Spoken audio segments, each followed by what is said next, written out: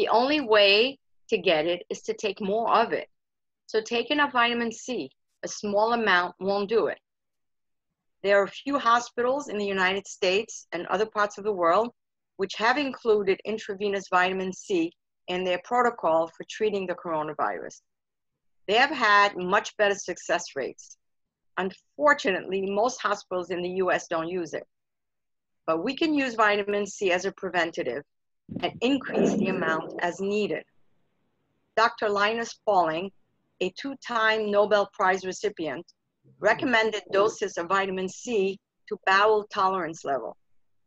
This means you keep increasing the amount you take per day until your stools start to get a little bit loose. At that point, back off so your stools are normal. You will find that the sicker you are, the more you will need. I usually take about 3,000 milligrams a day, but when I'm sick, I can take 12,000 milligrams, sometimes more. Bee propolis is another great supplement to strengthen your immune system.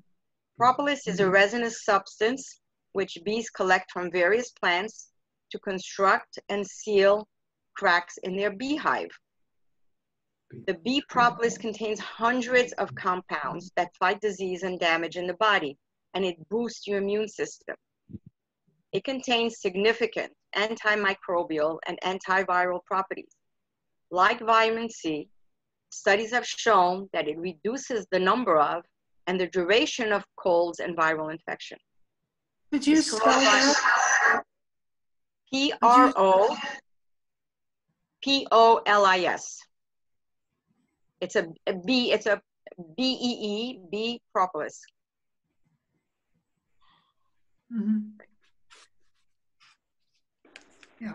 Okay. You can take, yeah, no problem. You can take 500 to 1,000 milligrams once or twice a day as a preventative, 3 to 4 times a day if you develop symptoms of anything. I mean, it's good for even, keep in mind that the common cold is a coronavirus.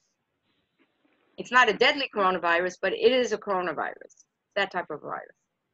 Correcting deficiencies in vital nutrients, such as vitamin D or zinc, also boosts the immune system. Not everything works for everyone, because not everyone has the same deficiencies.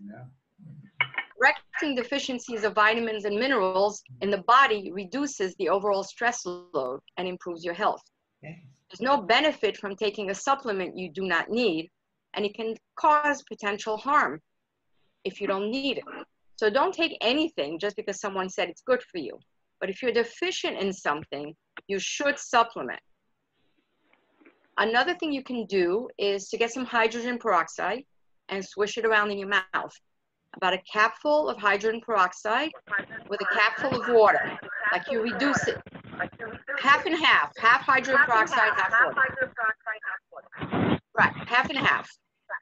I mean, what you're buying in the store is only a 3% solution anyway. It's not 100% hydrogen peroxide. And you know, that can blow up your house, but it's only a 3% solution. So you're making it a 1.5% solution. So don't swallow it, just swish it around in your mouth for about 30 seconds, however long you can hold it. It's gonna foam a little bit, which is fine. And then you rinse your mouth afterwards with water. This is also great for gingivitis because it'll kill germs that are in your mouth. Okay. You can do this 2 to 3 times a day. Hydrogen peroxide kills germs, including viruses.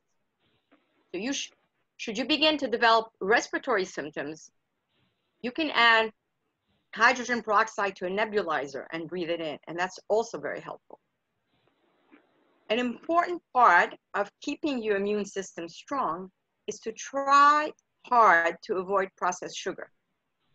Keep in mind that alcohol is a super sugar. Sugar suppresses the immune response for up to 7 hours after you ingest it. Shutting off the immune response on a regular basis will make you more susceptible to infection. If you must have sugar, have it when you know you're not going to be leaving the house and potentially exposing yourself to this or any other virus. It's best to avoid sugar altogether. But sugar is extremely addictive. It's not so easy to eliminate completely. But you can work on reducing the amount of sugar you ingest, reducing a little bit more each week. And you'll find that you wouldn't even want as much. Eat plenty of fruits and vegetables to get the nutrients you need and to feed the beneficial bacteria that live in your gut. You have 10 times more organisms living in your gut than you have cells in your body. And you have 100 times more bacterial genes than human genes. The bacteria living in your gut has a major impact on your health. Because bacteria reproduce in minutes, the genetic makeup of these bacteria can adapt very quickly to changes in the human body. The microbiome is therefore much more important in controlling disease than the human genome. Many of our body's functions are subcontracted to these bacteria. We don't have enough genes for all the chemical reactions we need to perform. So we farm them out to these microorganisms to do them for us. We have thousands of colonies of organisms, and they can be both beneficial and malevolent. Beneficial bacteria work with your immune system to fight off infection. Often these bacteria are better than drugs in fighting disease. They fight for territory. People with healthy guts are much less likely to get sick, and when they do, they recover quickly. Your diet will determine which colonies of bacteria will flourish in your gut. When you eat, you're not eating just for yourself, but for these trillions of organisms. The chemicals and digestive residue these bacteria produce when they digest the foods you give them will impact not just your digestion, but your immune and neurological responses as well. More neurotransmitters are produced in the gut than in the brain. And a good part of your immune system resides there as well. Proper communication between the gut bacteria and the T cells and B cells of your immune system are vital to its proper functioning. The gut bacteria send the early warning signs that get your immune system in gear. They are your first line of defense against infection. Including probiotic and prebiotic foods in your diet will strengthen your immune system, a good portion of which resides in the gut. A probiotic food contains live organisms. Foods such as yogurt, kefir, sauerkraut, kimchi, miso, anything fermented is probiotic. A prebiotic food does not contain live organisms, but contains nutrients that these organisms thrive on. And this allows the beneficial bacteria to multiply. Fruits, vegetables, beans, whole grains, fiber are prebiotics. They feed the beneficial bacteria so that they can multiply and produce the chemicals that are so vital to our health. When we eat animal products and processed foods, we are not giving the beneficial bacteria the nutrients they need to thrive, and over time they can die off. Instead, we are feeding the less desirable colonies of organisms that produce chemicals that are harmful to our health. While small amounts may not cause great harm, if these foods are the main components of your diet, you will be at risk of developing the conditions which put you at risk of death should you catch this coronavirus. Also keep in mind that living in an overly protective and sanitary environment, which we are tending to do right now, reduces our ability to fight disease. Our immune system is strengthened and rebuilt as we are exposed to new organisms. When we interfere with that exposure, we weaken our immune response. We can be careful and do the social distancing we feel we need, but we need to go outdoors regularly and breathe some fresh air. No matter what our diet consists of, we should make an effort not to overeat, which is hard to do when you're stuck at home with nothing else to do. But overeating stresses the body. Eat foods that are easier to digest, such as fruits and vegetables. Meat, poultry, fish, they take a long time to digest. We use about 35% of the energy our bodies produce to digest the foods we eat. If we can reduce this amount, our bodies will have more energy to fight off disease or anything else, and inflammation, anything else. That's why when we're sick, we lose our appetites. Our bodies are trying to conserve the energy for healing. So eat foods that are easier to digest, especially in the evening before you're going to sleep. Try to exercise every day. Exercise is not only a stress reducer, but it strengthens the immune system. Even standing and shaking your whole body for a few minutes is very beneficial. Try to go for a walk every day. Walk around the house if you can't go out. Sit down on your chair and just walk, move your legs on your chair. Stretch your body in multiple directions so that you don't stiffen. Do what you can. Being stuck at home means we're less active, so we need to create our own movement. You got to keep moving. Go outdoors every day. Nature is a wonderful stress reducer. If you can't go outside, listen to some nature sounds on your computer or on your phone. Also make sure you get enough sleep. Do a little meditation or anything that relaxes you before going to bed. Our bodies heal when we sleep. Especially don't be afraid. Even though the media has made sure to hype all this up and scare everyone, remember that fear is a negative emotion and it is destructive to our health. We can take the precautions that are right for us without fear. Do what you can to think positive thoughts and feel positive emotions. Negative thoughts and emotions can be worse than bad food. They release chemicals that are bad for you. Positive thoughts and emotions do the opposite. They release chemicals that are good for you. Think happy thoughts all the time. Keep in mind that there's nothing better for your health than the emotions of love and gratitude. We can keep a journal, a couple of journals actually, on our night tables. The first we'll use for anything we want to get off our chest. We'll write whatever's bothering us so we can let it go. It's like talking to a shrink. We don't ever have to read it again. As a matter of fact, we can throw out the page that night or the next day if we want. It's just a way of releasing whatever is bothering us so that we can move on to better things. The second journal, we will want to read and reread. Here we will write the things that we're grateful for.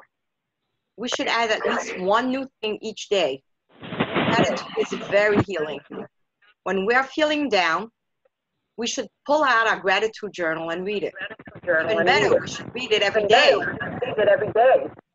At least once a day. Ideally, we want to strengthen weaknesses in the body and correct nutritional deficiencies, as they will impact our ability to fight disease. Diet is key, and we can supplement with herbs and other natural substances based on our own individual needs. Check with your doctor or pharmacist before taking supplements if you're taking any medication to make sure they don't interfere. There are no magic pills to health. We need to do what we can. Eat a good diet, get adequate sleep and exercise, relax and de-stress, concentrate on positive thoughts and emotions, and lean on each other when we need to.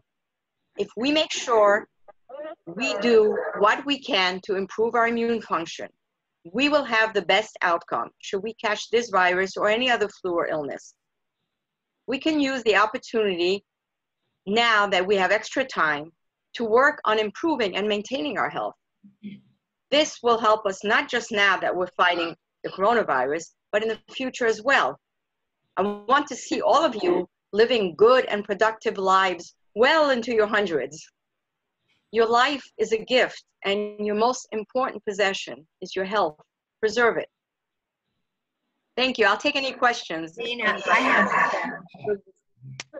Thank you, Raise Dina. your hands. Thank you so much, Dina. Are there questions? a question. Adele? Okay. May I speak? Yes, please, Adele. Okay, on the internet, very often, almost daily, there Yeah. are articles about do not eat this one particular food. It has to do about gut. The article goes on, and at the end, they want you to buy a product. Oh. Is there any one item that you should never eat? There is no one, well, don't eat processed foods. Those are not, don't eat any foods that contain ingredients with a name you can't pronounce or don't even know what it is. Eat real food. There are different people, okay? So we're all very unique. Our gut bacteria is as unique as our fingerprints, okay? Depending on your gut bacteria, there will be foods that you will be able to tolerate and will be good for you, and there will be foods that you'll have a hard time digesting. So it's a really individual thing. I've seen those articles. I mean, you can know yourself what foods give you a harder time to digest and what foods don't. Without properly testing, it's hard to know. When I see people, I do like a muscle response test, and I can see if the food is not so wonderful for them or not. In general, I know the doctor you're referring to, he has a big thing on lectins, and he's doing something against lectins, and lectins do impact some people, and there are ways to make lectins less harmful, just in the way you're cooking. Like if you're cooking, you might have lectins in certain beans and grains, but if you cook them in a pressure cooker, that eliminates them. And not everybody is sensitive to the same thing. So it's really hard to know individually. There's no individual diet that's great for everyone. There's no individual supplement that's great for everyone. There's no individual, you're all individuals. Everyone has their own unique, your unique self, and the gut bacteria, which you started out inheriting from your mom, developed over time as you were exposed to, as you played in the dirt. Babies eat dirt, and they do all that, and that's how they develop their it's not a bad thing, actually. When you're living in a too clean environment, it's not so good. As you get older, the more exposure you have to antibiotics, the more harmful that is to your gut bacteria. And the more drugs you take, that also impacts your gut bacteria. And as your gut bacteria, as the colonies, as the diversity diminishes, there will be more foods you'll be sensitive to. So if you can avoid taking antibiotics, by all means do. There are times where you can't avoid it. But try to eat a diet that actually feed the good bacteria, and try to have things that are fermented every day. You can't repopulate your gut bacteria by eating fermented foods, but they will be they'll be available for at least a week or two after you eat them. They may not last forever, but they'll be available for a while, and they help you digest and get rid of inflammation. Doreen? Doreen, you're muted. Anyone that's on the phone, if you have a question, why don't you just ask her now? Please mention some fermented foods in particular, please. Fermented foods? Okay, yogurt. You remember the old days when our parents used to make their own yogurts and their own, those are fermented foods. We used to make our own pickles. Those are fermented foods. The store-bought ones are, unfortunately, anything that contains bacteria in the store, it gets damaged quickly, it spoils quickly, so they boil everything and then they kill the bacteria. But any kind of yogurt, kefir, especially homemade, because you have more control of that. Miso, kimchi, sauerkraut, any kind of raw pickles that haven't been boiled or anything like that. Those are all fermented. You know, you can also take probiotic supplements, but there are so many supplements out there, and there is no one supplement that I would recommend for everybody. If you take the probiotic that's right for you, it can have a major impact on your health. But there is no one that I would recommend for across the board. I give, if people come and see me and they need one, it's always a different one for everybody. Thank So, you. but yeah. Thank you. Was that Beth that had asked? I'm sorry? I'm trying to recognize your voice. Is this Beth? Yes, it is. Who is this, please? Sheila. Oh, hi. Greetings. Greetings to you, Beth, and we're glad you're here. Oh, I love all you do. I applaud you loudly every time I tune in on one of your programs. You're outstanding and such a great help to everyone. Thank you. Annette, did you have something that you wanted to ask? Annette? Yeah. No? Annette, anything?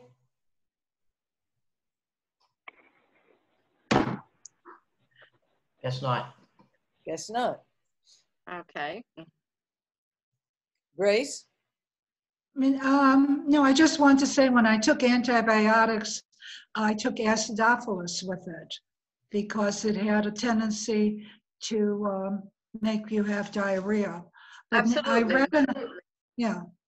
But now I read an article about the coronavirus, and it said if you have diarrhea with the coronavirus, you should not try to stop it because it's getting rid of the virus, and that's one way of working. That's good. Well, yes and no. You know, in the old days when people got sick, the first thing they do is give you an enema. And that was, you know, to get rid of any bad organism. It does get rid of bad organisms. But if you ever, this is one probiotic that I would recommend. If you're ever taking antibiotics, I would recommend that you take the probiotic Boulardi. It's called Saccharomyces boulardii, so which is S. Usually when you talk about bacteria, you give them, they have a first name and a last name. Usually you give the first initial, like acidophilus is lactobacillus acidophilus, but it would be sold as L acidophilus. This will be sold as S boulardii, Boulardii. And the why that's better is because acidophilus is a bacteria, and when you're taking antibiotics, it's going to kill it off. So you're taking it's helpful, but you're taking it and it's killing it off as you're taking it. Boulardii is not a bacteria. It's actually a yeast. It's a beneficial yeast, and it acts like Pac-Man, gobbles up all the bad guys. So it is something that huh? It's better. Yeah. It's When you have the reason you get diarrhea when you take an antibiotic is because you're killing off the beneficial bacteria in the body. And if you think of your gut as real estate, you know, as real estate is being emptied, other people move in. And so you're getting the malevolent organisms that are multiplying and they're causing diarrhea. Well, Boulardii, being that it's a yeast, is not going to be killed off by the antibiotic. And it's going to work as Pac-Man, gobbling up the bad organisms, and will stop the diarrhea. And you always want to kill off the bad organisms. So it is something good to have in the house. And if you get diarrhea, this is something good to take. And it's, you know, I take it with me when I travel because you don't know what you're exposed to when you're traveling. But definitely with antibiotics. And acidophilus is, you know, Boulardii does not reside in the gut naturally. It's not part of your gut flora. acidophilus is. It's a major part of your gut flora. And it is being destroyed when you take antibiotics. So what would be good is during the time you're taking the antibiotics, to take the Boulardi. After you're done with the antibiotics, you can take acidophilus or bifidus or something else to try to replenish what you've lost. I don't know. So that's better after. It's better after the dose. Afterwards. You benefit more after because as you're taking it, it's being killed off. Like you're not getting so much benefit from it. If you're going to take it at this, with it, you make sure you don't take it at the same time for sure, because you're going to have no benefit if you take it at the same time. You take it afterwards for a few weeks afterwards, and that would be helpful. But during the time of the antibiotic, you can take the Boulardi, and that would be probably the best probiotic to take at that time. Mm-hmm. Where does one purchase Boulardi? Is that from the pharmacy? Is that from the health food store? You can go, a health food store would have it. Whole Foods would have it. You might be able to get it online, Amazon, or any vitamin shop online. You can get that. And, I would take it probably, if you're on antibiotics, I would take it, or if you have diarrhea, I would take it like 3 times a day. So that's SGOULARDII? It's B-O-U. S is the initial, Saccharomyces boulardii, S Boulardi. S dot, and Boulardi, B-O-U-L-A-R-D-I-I. Okay, I wrote it down. Thank you. So that is, yeah. I hope I don't need antibiotics again. No, hopefully you won't need it. I mean, it's biotics are great. Antibiotics are great. If you have a life-threatening infection, they're wonderful for you. But if you can avoid taking them, if you can have an infection that's not life-threatening, that somehow you can treat without antibiotics, it's better if you can do that. Doreen? Doreen, you're muted. You're muted again, Doreen. And Grace is also muted. I'm sorry. That's Doesn't it okay. have a shelf life, the Boulardi, like you can't keep it around for a long time? You can keep it, I keep it in the fridge. I mean, you should keep all probiotics in the refrigerator. Right. You're dealing with live organisms. Right, but don't they have you can keep it for a while. You can keep it for a couple of years. You can always go buy it, when you need it. Right. But it's the one probiotic that I recommend, not necessarily to everybody, all the time. But if, I see a lot of people that have digestive issues and they're fighting like a systemic yeast infection, many of them, and they're tired and they have all kinds of symptoms. Boulardi makes a big difference for them because it's killing off the bad organisms that have sort of taken over in their body. But they have to also, with it, make a lot of dietary changes. But I do use it for other things, but it is very beneficial when you take antibiotics. Yes. Adele? I have a question about sauerkraut. Can you buy the sauerkraut they sell in the deli area, or is there a way? Okay, so there are some sauerkrauts. You have to buy raw sauerkraut because a lot of it is boiled because they want to increase shelf life. So if there's bacteria in there, it'll only be good for so long. So they, the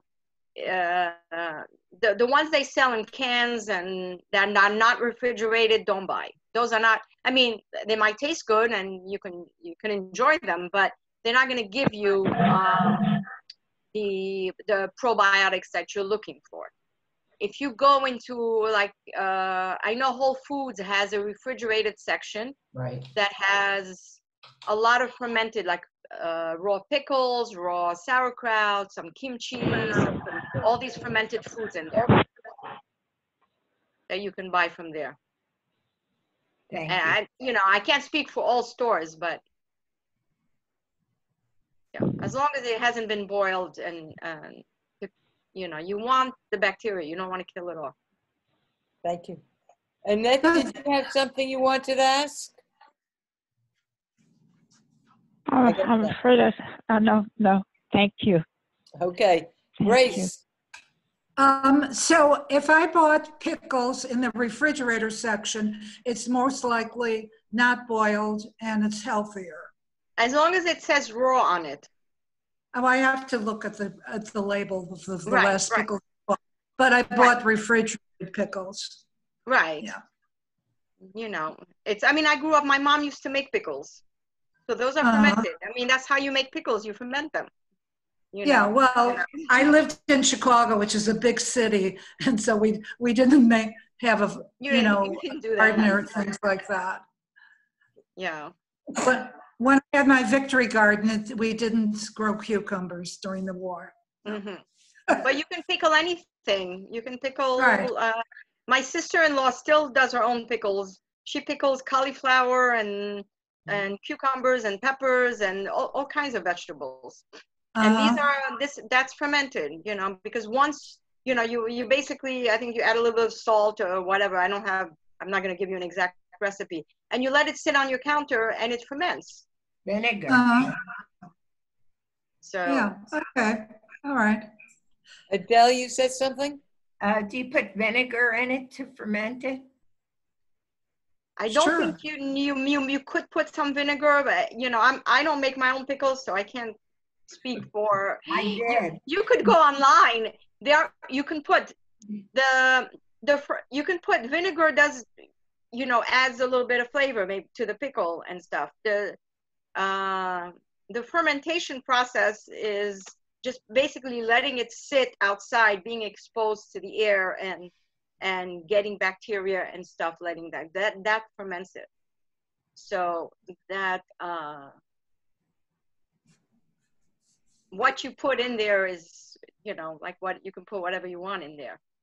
So if you make your own pickles, this is great. You know, then you're getting, you know, in the old days, like our grandparents' time, people didn't buy stuff. Like they made their own yogurts, they made their own pickles, they made their own, and people were used to eating probiotic foods.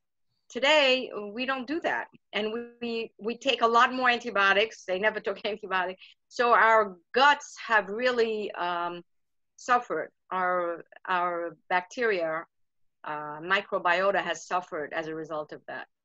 And it has a major impact on our health. I'm gonna share this. Share this. 1 second. You guys can see that? It's 2 ingredients. Oh, there you go. What? Yeah.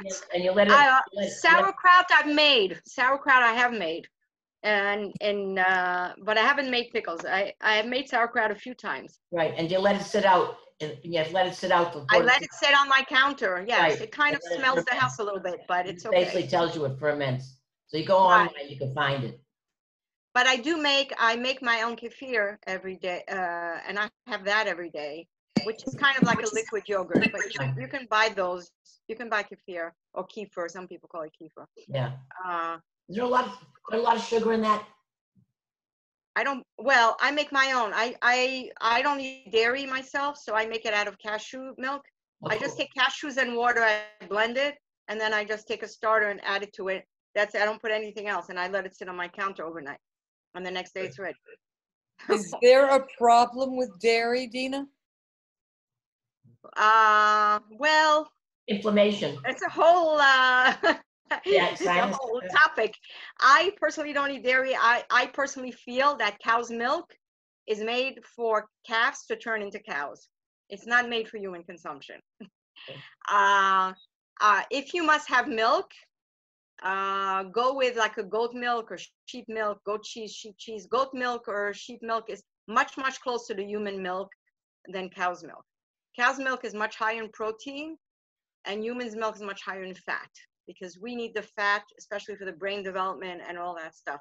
And cows need the protein because they go, in 1 year, they become like full, you know, they get really fat. So I personally, it's a highly allergenic food. and it does cause inflammation and a lot of issues. Some people can handle it better than others.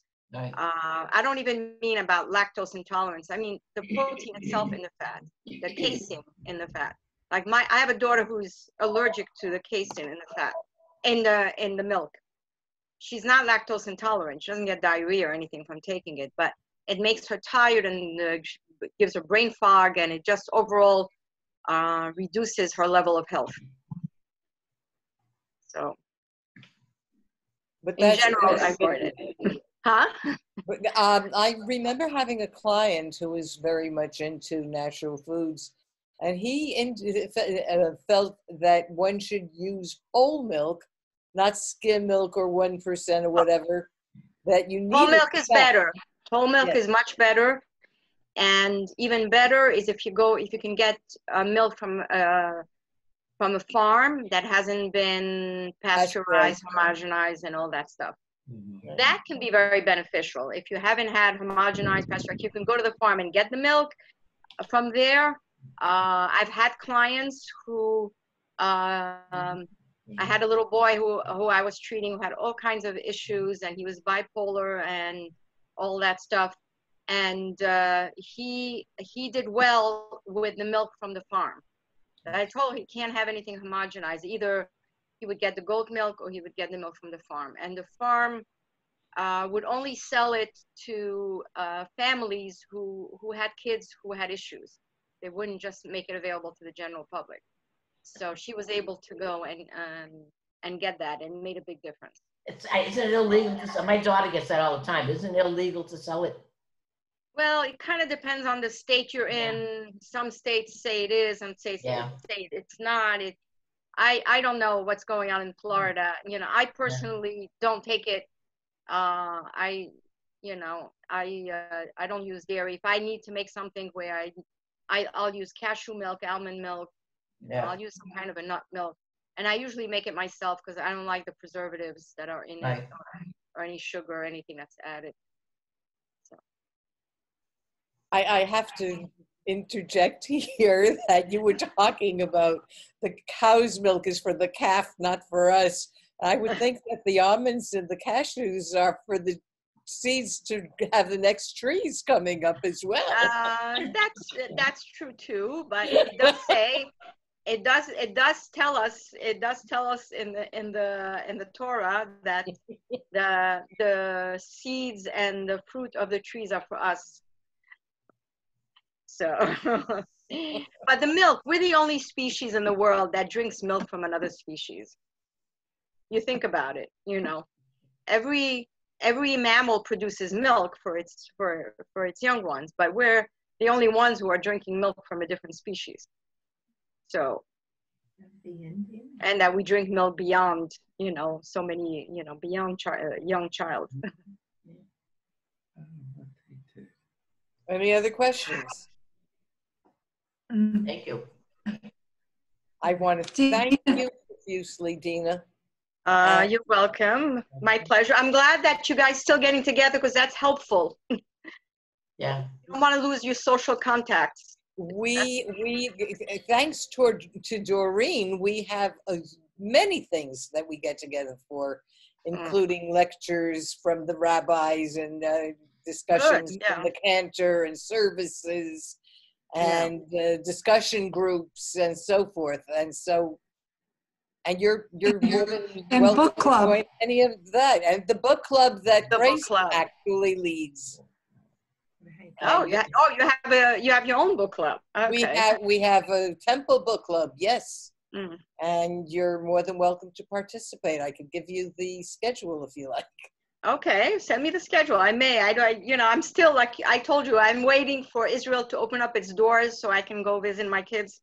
It doesn't look like it's happening anytime soon. So the shutdown occurred right like a week before I was supposed to go. And Dina was supposed to go to Israel and decided that arriving and being in 2 weeks quarantine, not able. No, it wasn't my choice. I was willing to do that. I was willing to do that, but El Al canceled all flights, and then Israel closed its borders. So I'm not an Israeli citizen. I can't. They would only let Israeli citizens in. So Right. I'm not an Israeli citizen. I can't go in, unless they let me. I heard they're allowing people to Mongolia now, so I think you can go. They are allowing citizens to return. They're not allowing non-citizens yet. I don't know if it's true, but I heard that from some countries, I don't know Oh, the from name. certain, not from the U.S. Yes, they're Not from the discussing countries that have had very low rates of coronavirus, but unfortunately, we've had high rates in the U.S. All right. We're not open yet. No. From Sweden. Yeah. No, Other I would find out. My son-in-law works in politics and stuff in Israel, and so he's on the know on all this, and he's gonna let me know as soon as I'm able to do that. I read something the other day where they were concerned about Israel, which has such an effective lockdown, so that the rate was low, but then opening up, there are fewer people with antibodies who have recovered or whatever. Absolutely. Yes, I read this morning that they were saying that Israel has not developed herd immunity. Right. The lockdown was extremely severe. I mean, my kids couldn't go more than 100 meters from their homes. They couldn't go anywhere. Right. And they shut down very early, and they shut down their borders to all countries. And they had, I think the death rate was 281, which, compared to other countries, it's phenomenal. But not enough people got sick, and now they're opening up. I mean, the country is financially in a terrible bind right now.